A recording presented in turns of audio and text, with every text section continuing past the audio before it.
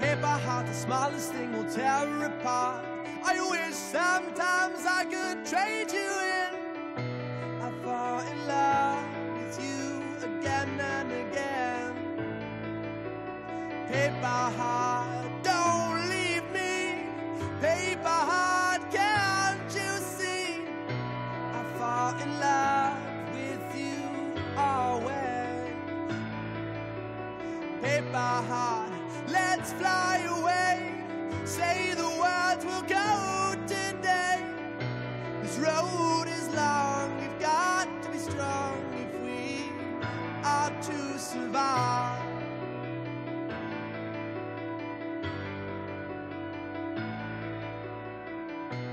My love, fly away with me. Can't you see that the heavens are meant for you and meant for me? Paper heart, oh.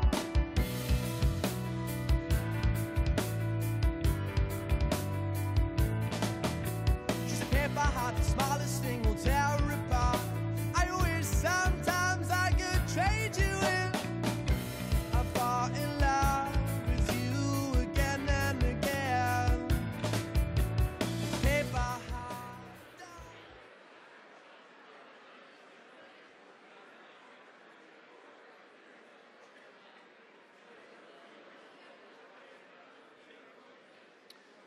Good evening, ladies and gentlemen.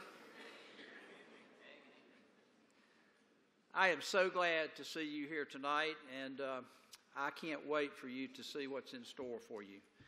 My name is Aaron Kleinard. I see so many familiar faces from the community, from friends, from people who love High Point, people who are interested in High Point and want to find out what we're going to do in High Point. So a special welcome to all of you.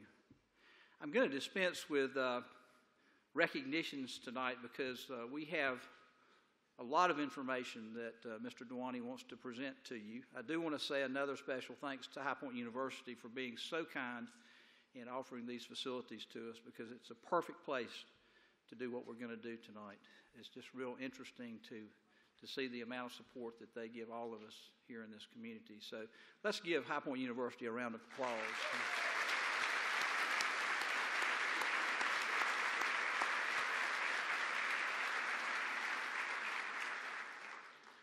I told somebody earlier tonight, I have no idea what I'm going to say tonight, but I'm going to speak to you from my heart.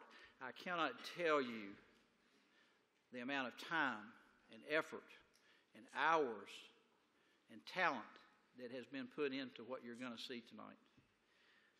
I'd be less than honest if I told you I've seen this, because I haven't. I'm going to be just as surprised as you are, so I'm nervous as a house cat to see what it is High Point's going to look like. But I know that from all I have seen exhibited in the 11 meetings that we've had over the last week and a half, you are not going to believe it. You just won't believe it.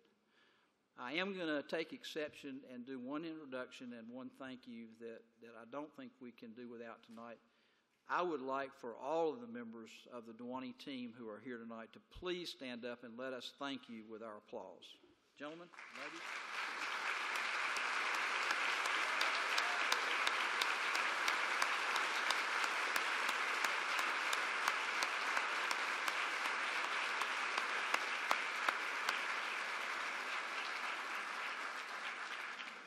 These folks are real pros, and you're going to see that with evidence in a few moments. One last thing I want to say, and then I'll turn the program over to the man. This is just the beginning. What you're going to see tonight is the result of hours and days and weeks of work. What happens next, though, is just as important. About 300 High Pointers have been coming to the charrettes over the past week and a half to share their ideas of what we should be and what we should have and what High Point needs. We've been making our own dream. So tonight you're going to see that dream in pictures and in words from, again, the very best in the world, Andreas Duany.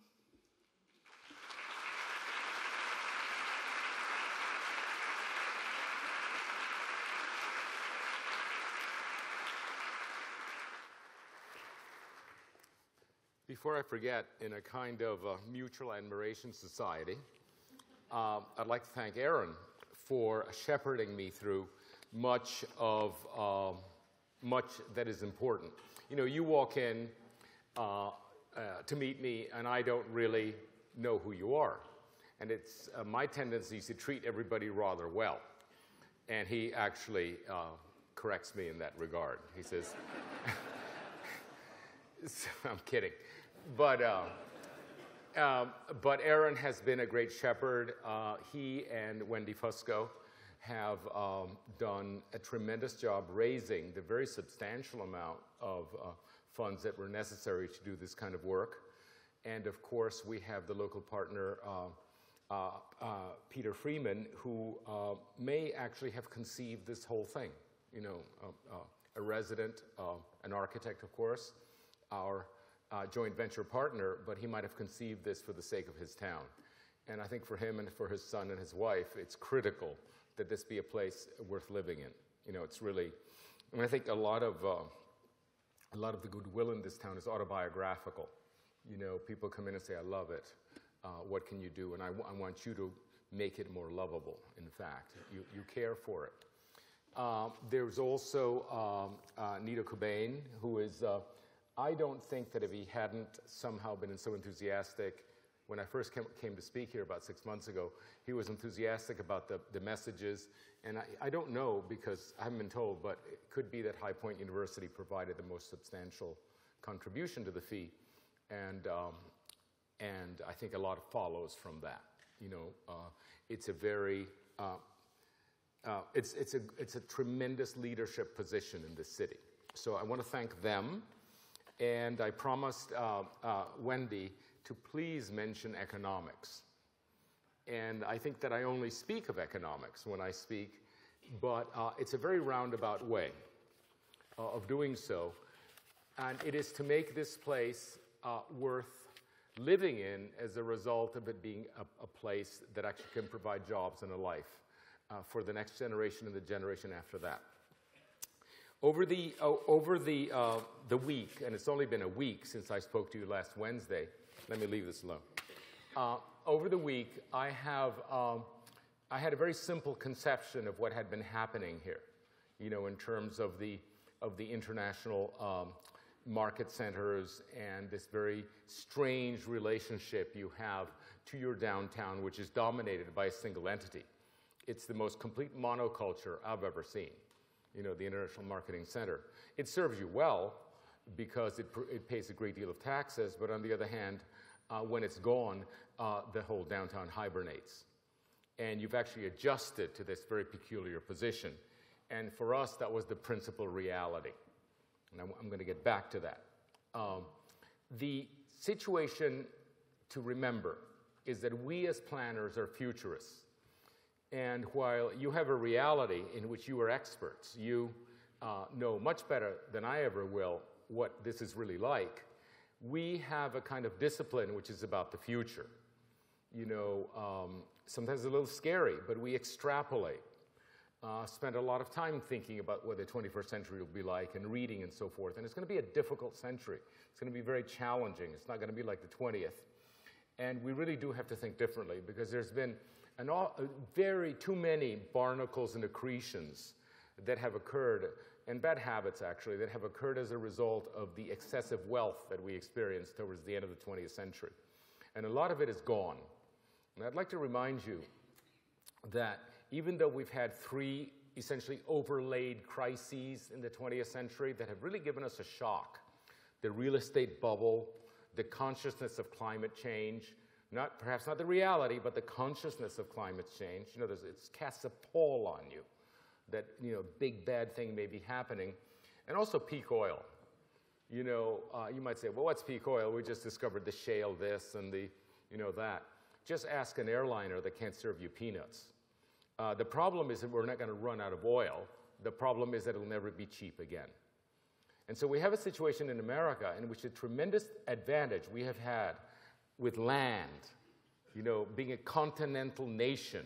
We can move, we can spread out, we can have big lots, we can drive everywhere, we can assume that everybody will have a car, actually becomes a disadvantage. And the constrained little European cities suddenly have an advantage. The fact that you can get in Germany from one city to the other in an hour, and here it takes a very long time, used to be an advantage. All the land, now it's a disadvantage. So we have to get ready for the 21st century. In the 21st century, the first generation is now 20 to 25-year-old. You saw how young my crew was. It's their century. And if this is not recognizable to you, it's because we're designing for them. Now, in an interesting way, we had no choice but to design for them. And it goes like this. By the way, before I say anything, I know that you are pleased to hear that you're unique. You will be pleased. Everybody is always pleased to hear that their town is unique. And I'm a very straightforward guy, but I always lie. And I say, you are indeed unique, because it's just the way it gets you in the door. Most American cities are absolutely not unique at all. They're virtually interchangeable. You know, there's a couple of dozen that are unique, but American cities are very, very similar. You actually are unique, and not in a good way. This is what I see. A commitment to an incredibly successful industry for 100 years, a great achievement that has made you world famous, and a position that is now in decline. And that decline is never going to crash. You do have an extraordinary geographic location and an embedded culture and a whole list of things. This will never shut down as a furniture center, but the competition is everywhere arising. You know, Atlanta, this, Dubai, the Chinese, and so forth. So what you have here is a glide downwards, a glide, and I don't think that's news to you. The high point may have been, let's say, 2002, 2004, but there's a glide, and things there are changing. You have heard me earlier say, perhaps, in one of these 11 meetings, that I do think that you actually have to get ready for a crash, you know, for something in which, you know, you have to really switch out your current commitment, your current single, as it were, taxpayer downtown. I don't think you have to switch out. I'm now convinced that it's going to be a glide. But what you need to do is keep the young people, and that becomes the theme. And keeping the young people of the 21st century is very different from the 20th. Okay, and that's why this plan is both unique to you, it's going to seem as special to you, and it's unique to us. So I'm going to now start. Okay. This slide. Your downtown is absolutely empty. Okay, and we walk it because we work downtown, and it is absolutely clean. That is very odd. Most empty downtowns are decrepit. You know the pictures of Detroit, right? They're empty and falling apart. Your downtown is empty and impeccable. This morning, there were 2 people out there killing weeds, lest they grow in this juncture between the concrete and the asphalt. Okay, as a doctor looks at your eyes and your skin and says you're healthy or not, I can look at the maintenance level of your downtown and say you are doing well economically. But there's a peculiar situation that is completely empty. The people we used to, it was funny, walking around was us. We would see each other. The team would meet each other. That's all we saw. Okay, so you have this situation. This is the team, Wendy in the front in the colorful dress. And you should know that the team actually is in itself. I am not an expert. The team as a whole is expert. And it's the combination of our method, of the charrette, which is all about learning what's local, and Peter Freeman with local know-how. Okay, so Peter knows the local stuff. We know the general theory. Together, we are an intelligent team. Individually, we're not complete. But because Peter and his office has been present the entire time, there's a transference that occurs, and he is now an expert on this plan. And so when you ask us who takes over now, I might be called in for emergencies, but essentially you have a team in place that knows how to move this forward. Okay? This is you. You provided the third leg of your local concerns. Now, An interesting thing happened during the charrettes, these 11 meetings. By the way, Aaron, it wasn't 11 meetings. It was about 20 meetings. Because every time I stepped outside to a parking lot, every time I had dinner, it turned into a meeting. And I think it has to do due to wonderful public relations. People could identify us, and they would come out of the bars and pizza joints and talk to us. So I consider this to be a 20-meeting charrette. But you people here, with very, very, very, very few exceptions, it was entirely a positive experience. The meetings were very different from the usual American meeting. And I think the negativity, the skepticism, the belly aching in other charrettes comes from fear. There's a fear that, you know, most of the time we're brought in when a city is in trouble. Way in trouble.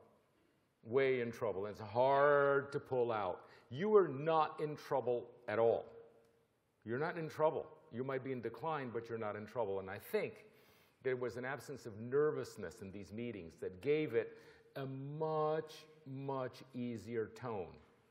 There wasn't that kind of fear, that kind of resentment, that kind of thing which is so common in the public discussion in America. And that comes from the fact that you're economically viable and you're catching the decline early, really early, and so you're not nervous or resentful. There was an awful lot of work done, people giving their opinion, as we see in this enormous stack, beautifully handled. The newspaper was excellent as well. And here's something, one came in like this, which I love. Okay, somebody actually came in, it could be one of you, and placed an order as if it were a restaurant. Okay, you may note that I never wrote anything down during the charrette. When you said something, we need this, we need that, I didn't write it down because that gives the impression that because you ask for it, it will happen. And that's not the way it works. Okay, there was pushback immediately when something was said that was unrealistic, that you didn't need, that was a little bit of a, you know, absolutely unnecessary. I tried to kill it as quickly as I could, but anything that had a chance, we brought to life. And I think you're gonna recognize some very late additions, like you need an assembly hall downtown. When did we hear that? Day before yesterday, for the first time. Perhaps it was even, I don't think it was yesterday, but the day before yesterday. At one point we heard, what about a transit line? And the next day we had a proposal. So anything that has a chance that made sense, we brought to life. But we didn't bring everything to life. We also stayed inside our boundaries. There was a lot of call. What about me? What about this? What about Washington Street? What about the Southwest? I said, no, we're staying inside the line, you know, because there's enough to do right there. It's a really big place that we had to work with. And also it's 4 places, as you will see. So most of the pushback that I did was saying, no, that's another plan. You know, that's another mission. It's not our mission. You've seen this diagram before, perhaps. It's super important. It's what makes you unique, genuinely unique. You have the you have the Everest of spikes, which are the 2 weekly, you know, you have small shoulders, but you have 2 great spikes, which are the market. Spikes are terrible for commerce. Any kind of spike is terrible for commerce, because it means you have to staff up enormously and staff down. Okay, the fact that you can serve, that you can transport, house, and feed 80,000 people, doubling your population, actually gives rise to something that we took on and we're counting on, which is that you're logistical geniuses. Okay, there's a huge amount of software in this town, in terms of organization. Formal and informal. In terms of organization, by the way, I wonder, I really don't like that light, because what it is washing out the slides. Could we take it off, please? That light up there, and you certainly don't need to see me. Thank you very much. Wow, this university is so efficient. Do you know what's it like at Harvard? You need to bring the union in to do that. Amazing. So anyway, these spikes are terrible for commerce. The only thing they're good for, absolutely uniquely, is your tax base. but it has made our life incredibly difficult, because not only are you open, you need to have huge capacity buildings, but then actually they don't really die so that we can rehabilitate them. They're closed. They're in hibernation. I've never been to a place where the storefronts are in hibernation, which is to say they're paying lease, but they're not available for our revitalization. Okay, now look at what we're confronting.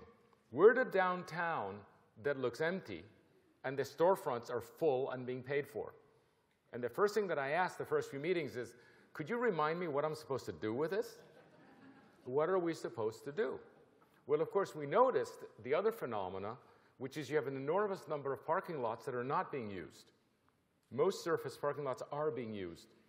So there's an asset there. And so apart from the incredible sort of logistical genius that you have, the ability to feed people with food trucks and transportation, you also have parking lots. You know, notice the ingredients that we're working with. Your goodwill, parking lots, and management genius. Okay. Spikes. This is what happens if you were to get yourself a baseball field, not to be recommended. First of all, you're competing with, that's been done nearby. You still get spikes. This is what happens when you get, this isn't too bad, these are movies. You get weekend spikes. It begins to even out. This is a university. Pretty good. Universities are better. The students come in. Unfortunately, they have vacations, summer vacations. It's hard to survive. The pizza joints, the people who actually feed and amuse the students and support the students, they have a difficult time when the students are out. So, but there's nothing as bad as the spikes you have. It is absolutely extraordinary. I don't think there's another place that only has 2 humongous conventions a year. Even those people who have convention centers even out the conventions. And by the way, there isn't a square foot available to have conventions in between. So it's very, very difficult for commerce to thrive. Now, of course, what you want is a mixed-use downtown. What we're after, what everybody's after, the only way commerce is going to survive is when people live, work, amuse themselves, and shop downtown with a summer hiatus like that. And this is what allows a downtown to happen. There is no other way known. We need to get this to be a downtown that's mixed use. Now, okay, advantages. So far, I've mentioned 3 advantages. I want to emphasize that the greatest one is your biggest threat, which is your tax base, that the tax base comes substantially from one great monoculture. If that monoculture sneezes, there's not much of a plan B. Already your housing taxes are higher than your competing cities nearby. So this is a place without a plan B. What I would hope is that the way to think about this is that by making this commercially viable in a different way, and the analogy I'm going to make again, is you have a dinosaur. Okay, the dinosaur is magnificent. And I think you know it. It's a famous dinosaur. It's a brontosaurus. Magnificent. But if something happens to that brontosaurus, it collapses and crushes everything around, and there's no plan B. What we're trying to bring in now are little mammals. Little mammals, little mammals, little mammals. And what we'd like to do is over the coming decade, is have these mammals achieve the same biomass as the dinosaur. So you keep the dinosaur, but in case something happens to the dinosaur, which needs this tremendous fodder, magnificent, but 2 tons of fodder a day, what we'd like to have is 1,000, 2,000 young, sharp entrepreneurs that can live on 2 acorns a day. But together, they will add up to the same thing as the biomass. That's the great plan B. The plan B is to enable a lot of people to act. Now, what's the good news about this? First of all, you're well located. We know that. This is one of the reasons, by the way, this fantastic location in the middle of everything is one of the reasons that this will survive, that the dinosaur survives. It is at the center of the East Coast. They can do what they like in Las Vegas. They can do what they like in Atlanta. They can do what they like in California. You still have a tremendous radius for delivery. And remember that furniture is bulky and expensive to transport. It's one of the things that is of considerable cost. And so it's not only the tradition that you have of having done this for a very long time, you're really well located. And not only nationally, but look at this. And this is the key. This is your greatest asset. Within a 60-minute walk, there are 226,000 students. I repeat that, 226,000 students. And within a 75-minute drive, there's 335,000 students. Unbelievable. Youth in quantity. Youth in quantity. And they will drive 60 minutes, and they will drive 75 minutes if you can actually keep them occupied between 2 to 3 hours. Okay, right now, none of them are driving here. And by the way, this is way beyond High Point University. These are all of these colleges, all of these colleges. By the way, the ones in the dark ink are the design schools that are nearby. These are places that have interior design departments, architecture departments. You're very, very design intensive. If I've asked Ben, our local partner here, to find all the other schools within the 75 minutes, and what you have is an intensely creative college crowd. I don't think it's out of the question to estimate that 50,000 students graduate within 75 minutes drive. 75 miles, 75 minutes drive. 50,000 students graduate. What can you do to capture them? Remember, they're looking for the next thing. You know, it's not only after senior year, after graduate school, you suddenly have educated people, 50,000 educated kids saying, what next? Okay, tremendous privilege. Our economic plan here is to capture as many as possible, to make this the place where they come. Now, beautiful. Look at how it glows dark here. Look at the circles of the universities. You know, this north-south axis here is actually where most of them are. It's a fantastically well-located town in terms of proximity to schools. So this is what we have to work with. You have an extraordinarily sprawled out city. Really bad job, by the way. Really bad job. There are people north of here that have no clue what's going on downtown. That's more than once that we saw the repeated concern. What are we going to do about the people up there? The people up there belong just as surely to Winston-Salem as they do to, Greensboro as they do to High Point. Okay, there's nothing we can do. You know, they are incredibly fluid. By the way, sprawl, as you may know, doesn't have a future. You know, it doesn't serve the aging population well. The aging folk, at some point, they stop driving. They can't live in suburbia. It literally does not support them. Atlanta is very worried about this, but unlike you, they're doing something about it. And of course, the young people who grew up in suburbia think that suburbia is uncool. They want to be downtown. They are getting licenses. There was a New York Times, I think, last week, I think 13% fewer licenses per age than the prior generation. You know, it's all about downtown. So the people, everything indicates that you have young people that like downtown, and they're going to be the pioneers. Now, just a little lesson about how this happens. And I'm going to try to make this very clear. Okay? The pioneers are always the young people that have an eye and have a need and no money ever. Okay? What they need to incubate a business is cheap real estate. Okay? Really cheap real estate. And it goes from the garage startups to Henry Ford. I mean, everything starts with cheap real estate. Cheap real estate used to be readily available for 100 years.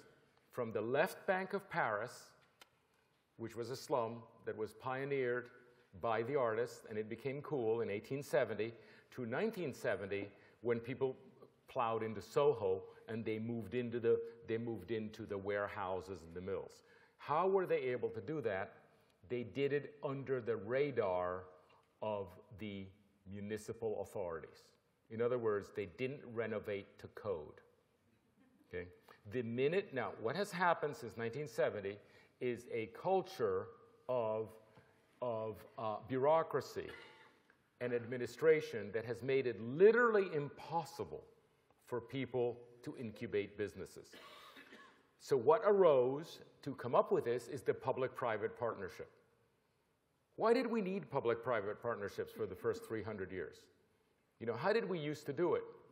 Why suddenly now can nothing be done unless they use public money or tax breaks or whatever? Because the government itself made it impossible to do anything affordably. And it's not just the amount of money. Have you ever seen a small developer lately? They can't. They can't amortize, renovating a small building, renovating a small restaurant, renovating 6 houses a year, building 6 houses a year. The process of bureaucratic approval cannot be amortized by the small developer. So everything's a big developer. People have to come from Charlotte. People have to come from this. Everybody, it's the baby boomers still doing all the development because the young people can't do a damn thing. And government has caused that. So if we want to bring the young people this, like, you know, I'm not a libertarian here, okay? I'm not sort of ideological. You know, we're confronting the fact that your only chance is bringing the young people, and they can't do it unless we lift the regulatory regime so that they can make use of the assets that you have without making them so expensive that, in fact, they have to go elsewhere. We have completely sterilized the potential. The bureaucratic problem of expensive real estate has sterilized the potential of the young people, of the coming generation. And by the way, that's only the beginning of it, is the real estate. That's the one I deal with. Just starting a business at all is so difficult that it's driven half the kids to be artists because they can't cook anything without a permit, because they can't sell anything they cook without a permit, because they can't repair a damn thing without a permit, like nothing. I could never have started my office in 1974. I could never have confronted, you know, in that recession of 74, I would have had to work for somebody else. But it was so much easier to start. And my clients were 30 years old. And we just did it. We did it, and that's gone. And I think it's not only profoundly unfair to the coming generation, it doesn't work. It's not going to work for them. And only those places that are light on the bureaucracy are going to succeed. And you know where those places are? In other countries. Do you want to get anything done in Miami? Go to Panama City. Do you want to get anything done in Texas? And that's pretty libertarian. Go to Mexico. It isn't just cheap labor. It's the ability to get on with it that's important. So one of the things that's going to be so creative about this proposal is we're going to pioneer here. And I've already gotten some thumbs up from people involved, from some of your elected officials, certainly from the city manager. Thumbs up on getting on with it and trying to recruit, you know, getting ahead of that curve and making this place the coolest place where the young people automatically come. So that's a huge theme. Now, there's also the older folk, you know, who also need their restaurants, their walkability. There are the families that need their kids and want to come downtown. And we were fortunate because it didn't happen this way, but the sites that we were given, the downtown site, the uptown site, the Dead Mall, and the so-called College Village were perfect to hit each one of those. This was sheer luck to hit some of all of these segments. So here's the sites that we have. By the way, it looks like it looks like very small. Do you see how small that is in your city? It's actually huge. This is really, really, really huge. There's no way you can walk from one to the other of these places. You will always drive. And so we have a problem of breaking it down into separate areas. And that's what we have. Okay, so these are the projects. You will be receiving a report that breaks this down into independent. They're mutually supportive projects, but they're independent. This project 1D, this project 1C, 1A, 1B, etc. It's going to be very, very clear. It's going to be a thin report, very clear about what is to be done in each of those places. You know, again, this is, you know, none of these old planning reports are this thick, you know, getting on with it, which stay on the shelf. Okay, so this is it. It was originally thought that we would do the uptown area. Okay, and the uptown area, which is Main Street, from up here, the Wellborn Street area, all the way to the library, came into being because the wires were to be buried, the overhead wires. There's a, poor America. There is so much faith that revival will ensue when you have a sign ordinance and when you bury your overhead wires. Okay. Well, the bad news is that's not enough. It hardly gets you off the ground. I mean, it doesn't even raise your spirits, as I'll show you. You're just putting money down the rat hole, okay? Unless you follow up with the whole street space, the so-called complete streets. Okay? Now, one of the things I thought about today, by the way, the team has grown rather fond of your public services department and your transportation department and your other department, because although they were as grumpy as any of those people ever are at the beginning, they have actually responded with incredible agility to our, and the only yes, they deserve it.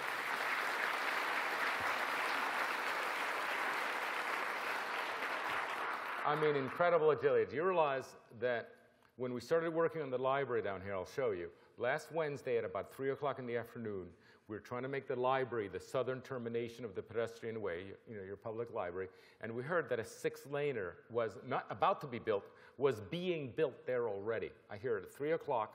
We present an alternate. I realized that we had to basically upset that apple cart very quickly. I presented at 6. You may have heard that.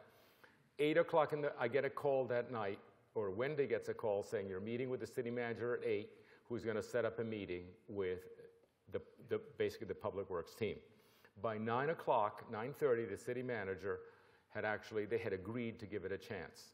By a day later, they had stopped the work in that area of the site, of the road, going a mile south. We're working down there. We could see it the next day. The machines weren't there. They were, Matt? Oh, there it is. Was it coming up?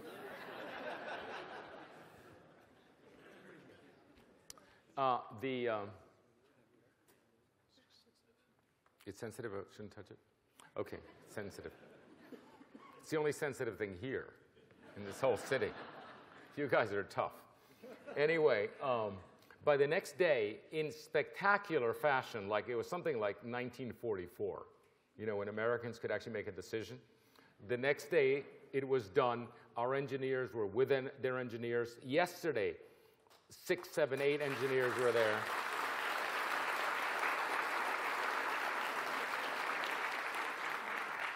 It wasn't our design in the end, but it was pretty close to our design. It was absolutely argued through, and there it was. I mean, just done. It was fantastic. I would like to make just one suggestion. I think that public works should be unified, because part of the problem, or one of the things we discovered, is that these various departments were delighted to talk to each other. And they didn't know that, we're rebuilding this, and this pipe is 100 years old, et cetera. One of the things we did by stirring the pot is we got these people to talk to each other. And just the fact that they get along, which they do, doesn't mean they're talking to each other. I think you should have a unified public works department in which everybody's in it, just like we did in the charrette. Everybody in the same room, every specialist talking to each other continually. Because we did discover an absence of coordination. The best thing that happened in this is that all these people were working together for the first time in a long time. And that's why I'd like to go back to the old public works department, in which the entire agenda of the public space in this city, the entire complete street, which is the public realm in America, is handled in a coherent way rather than by specialists. Anyway, so that was a great story. Now, we were given this whole thing, and we did some scale comparisons.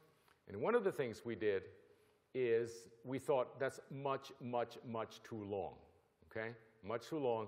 The first thing we did is we clipped the upper portion and said, take that money and let's spend it down here where it really matters. But this is our proposal. Our proposal is only here, this length. And I'd just like to say that this length is longer than the main street by maybe 25% than the main street in Greensboro, okay? So that's much more than you need. So let's just concentrate the excellence. I think trying to spread it too thin, you'll end up with mediocrity. So we'd like to take a lot of that budget and actually put it together and do what the next proposal is like. Okay, this is something else in the wrong place. These are the existing buildings that you have, very disaggregated. Let me just orient you. This is Maine. This is Jefferson. This is Ferris. Lexington, sorry. Jefferson is Peter. Oh, no, that's Freeman. Lexington and Ferris, which turned out to be the center of everything, and then the library at the end. Okay. And the scheme that we have is we leave this till later. We did the design. You know, this is called what wood? Wellburn. Wellburn up here. It's designed. It's fully designed. Definitely second stage. We'd like to go from a gateway, essentially a great symbolic, spectacular gateway here in this intersection to another gateway at the library. But the actual center is the intersection of Ferris, which we call the Ferris Crossroads, because of the very large number of people that live in the other side, on both sides, within walking distance of it. You know, and of course the inn, the Adams Inn, is the beginning of it. The Adams Inn catalyzes everything. So this is the additional stuff. See, there it is. Remember, what we're trying to do is every new building heals the place, makes it more pedestrian friendly. We're trying to mask the parking lots. The parking should be in the back. People will never walk past an open parking lot. It's a hostile environment. They'll walk past the building, particularly if it's a shop front. So you'll see that the strategy here is to fill in the gaps and to heal it. By the way, this is pretty interesting here. It's very complex. It could be really terrific. But in black are the great healing buildings that we're inserting. We also discovered that the code used to build the north of Ferris and south of Ferris were different. And so we've done a very refined, very precise code. And I'm going to end by speaking of the code and how important it is that the code be light, that the code be part of the solution and not just simply be part of the problem, which it has been and it promises to be. So this is what it's like, okay? Not from the air, too many black roofs, but this is Ferris. The inn is terrific. The inn's extension is terrific. This might join the inn. By the way, this is in the long range. This should join the inn, and there should be no impediment. You have terrible sort of boxy buildings, obviously. When this becomes really nice, this will go away. And then you have an incredibly dull bank. What could be duller than a bank? Hardly anything. And it's important. You, of course, have a great Episcopalian church here. This is a great intersection. It requires repair only here with the bank. And so you'll see that we're scabbing on a kind of cafe to the front of the bank. This is the drawing that we did of it. To understand it becomes much clearer when you draw it. You can see the flat, non-contributing building. You can see the big gap that's made here. And then this is what we propose to do. Notice that the gaps have been filled. Notice